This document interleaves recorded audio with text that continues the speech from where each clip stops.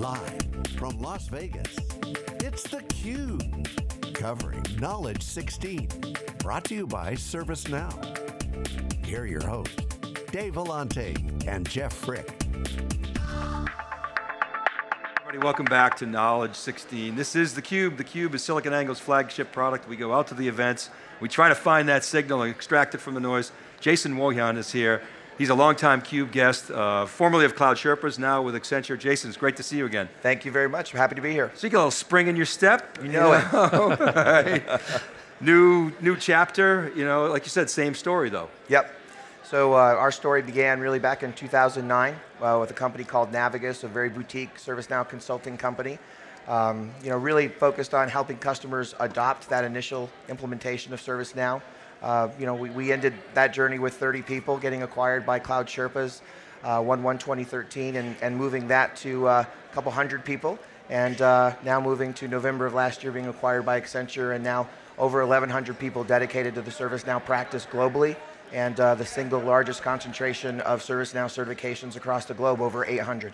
So Accenture is going for serious integration. We've been talking this week about you guys aren't messing around, taking Cloud Sherpas, going hard, aligning with the industries. Can you talk about the integration? How's it going? What's that been like? Yeah, so we started our integration in November of 2015. We completed our integration in April of this year, April 1st actually.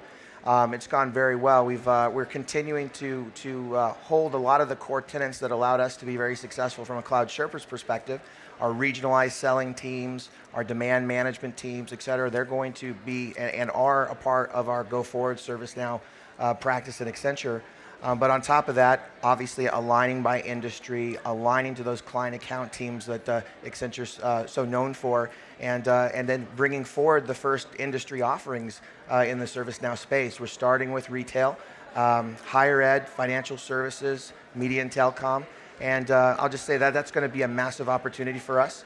It lines squarely up with the way that Accenture does business, and it allows us to take and distill that intellectual property that we've been building in the ServiceNow platform since 2009, and to aggregate that by industry so that customers can get a much better context from start to middle to finish of their journey in ServiceNow. Can you talk a little bit more about the sort of value that you're adding on top of the ServiceNow platform? Can you maybe give us some examples? Yeah, so there's a number of different spaces, but we try to line it up the same way ServiceNow does. So there's the IT service management component, and of course in our retail industry framework, for example, we've taken pre-configured, routinely covered aspects of working in IT within a retail organization, things like in a franchise model. Obviously territory management's very important, being able to have some transparency into those territories when you have a point of sale down or some sort of technology in the store is very important. But once you get that employee self-service portal in a store manager's hands, now you can connect to corporate risk, you can connect to legal, you connect to HR, you give them a single pane of glass to do those things in. We're finding a lot of traction in things like the foodborne illness workflows and the accident injury, theft prevention in stores. And if you think about that, that sounds really neat. In fact, there was a restaurant that we were working with where we helped them increase their foodborne illness by 147% their first month of implementation.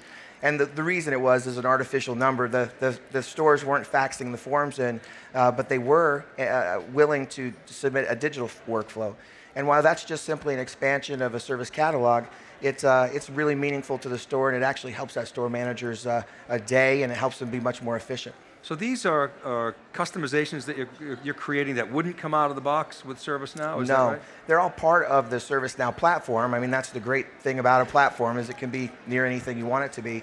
What we're really trying to do in the frameworks is offer a context. So here's your ITSM component, here's your IT operations management component, and here's your services management component or your business service management component, and here's that journey kind of cradle to grave. Okay, so you're accelerating the adoption, essentially, is really what that's all about, is that right? Okay. And now you're really coming at it from the two axes too, because Accenture, if I recall, from prior life, you've got the horizontals. Yep. By type of discipline, then you got the verticals by industry. You got it. You guys come in at a retail ITSM overlap, but then now you've got a path to go to other verticals and other horizontals. You got it, and of course, the value is right across those intersection points.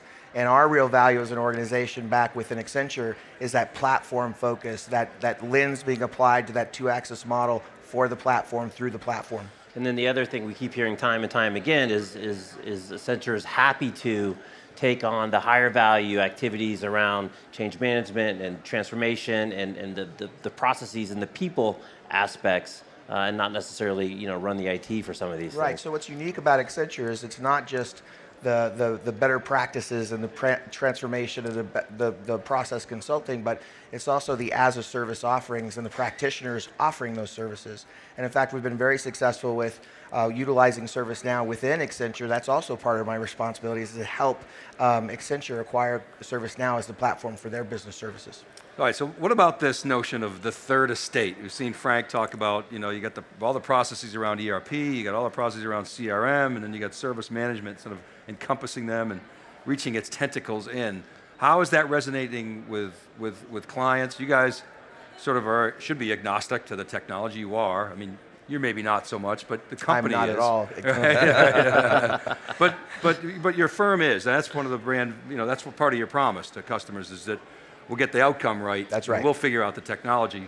So how is that resonating with customers, bringing that service management capability across the enterprise? Is that real yet? Is it still? It really is. It helps customers set a context. I mean, context is everything, especially when you're dealing with a cloud platform, because those cloud platforms can be very austere in what they're capable of, right? I mean, take the whiteboard and let's start drawing something on it. Giving a customer context of what they can achieve, helping them understand that there's 3 legs to the journey, or those types of things are really important. But at the end of the day, when you're getting down into service management or business service management, you care about workflows. And workflows, I kind of look at that as a kind of a ground and pound kind of thing, right? Every workflow is unique. There are many to-one relationships within workflows and departments and otherwise, and you really have to be a student of how work gets done for a company to modernize those. So how about the ITOM action? What's going on with IT operations management? Yeah, so obviously ServiceNow's made several acquisitions in that space. They're investing in the platform in that space. Across Accenture, we have a much broader cloud strategy, and we're aligning and have aligned the ServiceNow platform in the ITOM space to our overall cloud strategy, and are going to market in that way to make sure that we're really being complementary to ServiceNow's story. So we sometimes call it interclouding, right? It's like this. Put it in the cloud. Everybody's putting everything in the cloud, so they got a zillion clouds, SaaS and all infrastructure clouds and so forth. How do you see that playing out with customers in terms of how they're orchestrating? Are they going to use ServiceNow to do that? I mean, today they're using things like Chef and Puppet. How does that shake out in your client base? So actually, we talked about this a couple years ago. It's this notion of there's many clients that we're working with, and I'm thinking of one in particular where they have 35 different cloud applications in their environment. And so you kind of look at it and you say, gosh, I understand the value of cloud here, but you're still very silicized in what you're doing. 35 clouds, it seems like a very distributed cloud environment. It would seem like we could kind of pull that together in a much more integrated way. We're starting to see that. We're starting to see customers looking to consolidate, to get to a much more seamless version. That enthusiasm to go bring all the clouds in is starting to wane a bit, and they're looking to consolidate and make sure they're getting the value across their investments. And more importantly, to make sure they don't have a lot of overlaps. Many of the tools do, and if you have 35 clouds, you probably have 35 overlaps. So thinking about, okay, you talked about the acquisition and the sort of integration, just April. So now what? What should we be looking for in terms of signs of progress with regard to where you guys are taking this? So for us, it's all about keeping our customer satisfaction stable at its very high rate. It's about adding many more certifications. In fact, first quarter to second quarter, we added 130 more certifications alone across our practice. It's pushing our resource pools up above 1,500 across the globe. It's investing in new regions and new territories, and it's doubling down on our accelerators and our industry frameworks. Huge. So talk more about the certifications. Add some color to that. Yeah, so we've invested heavily in our training practice over the years. We actually have the highest concentration of certified trainers that exist outside of ServiceNow. And so we've used that as a factory model to help our resources get better and to help us scale and add more depth within the regions. Many of our resources carry 3 and 4 certifications per person across different aspects of ServiceNow, everything from implementation specialist to system administrator certifications to discovery, service watch, PA, so on and so forth. But you're doing your own certifications, but you're also building the training practice to get the certifications into the customers as well. You got it. What was the head count at Cloud Sherpas at the time of acquisition? So the total head count was about 1,200 at Cloud Sherpas. In our ServiceNow practice, we were about 150. 150? Yeah. Okay. Oh, that's right, because you guys did other stuff with, what was it, Salesforce and Google? Salesforce, Google, and ServiceNow. Those are big three. Yep. 3 lines of business. So it was 150 in the ServiceNow. Now. So how many people, roughly, in order of magnitude, in Accenture, sort of, as you sort of transfer that knowledge, will care about ServiceNow? There are over 1,100 people today globally that have ServiceNow skills and certifications.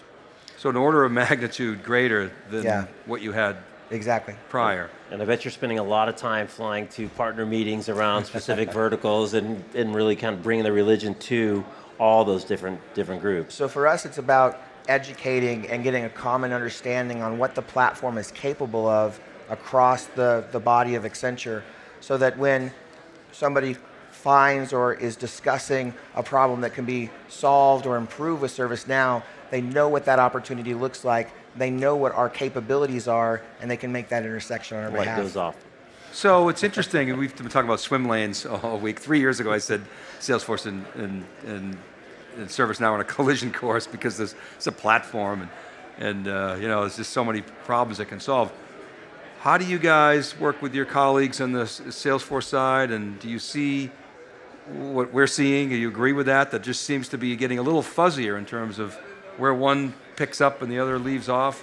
You know, what's interesting is where I live, it's not as fuzzy as I think it looks from an analyst perspective. Yeah, so explain that. And what we're finding is more often it's a case of integration. If you're working with a large enterprise, they probably have Salesforce and they probably have ServiceNow as well. And they probably need those to work together in a seamless way. We are finding in those customers that we do, it is important for us to push up a little higher in our approaches and get to that advisory layer so that we can help them understand where to best rationalize the different features and functionalities. And that ends up looking a lot like management consulting, actually. So we should think about this the same way we thought about Workday. Is that right? Yeah. I mean, but for a while it looked kind of fuzzy. Well, Workday's a little different for us. So our play with Workday would be more of a wraparound of Workday from a portal perspective, from a workflow perspective, et cetera.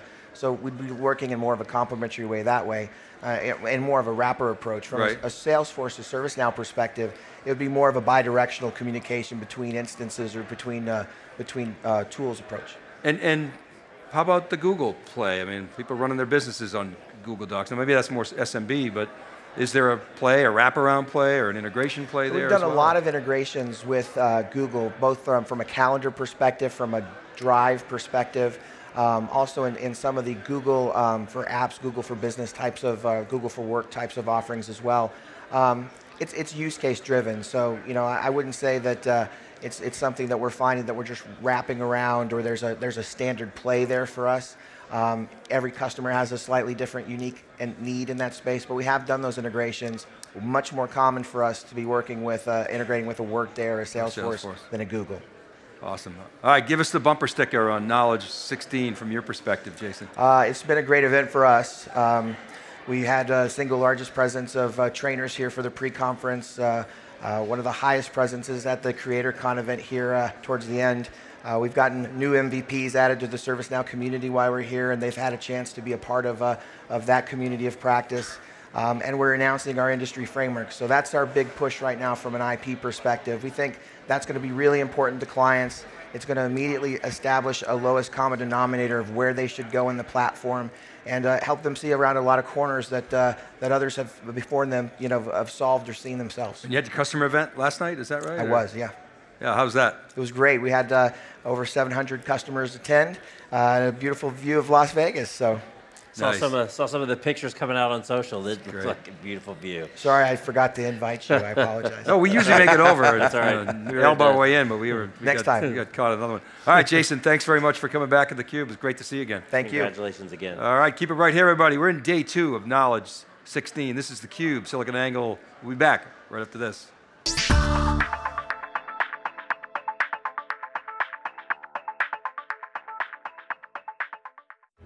Every once in a while, a true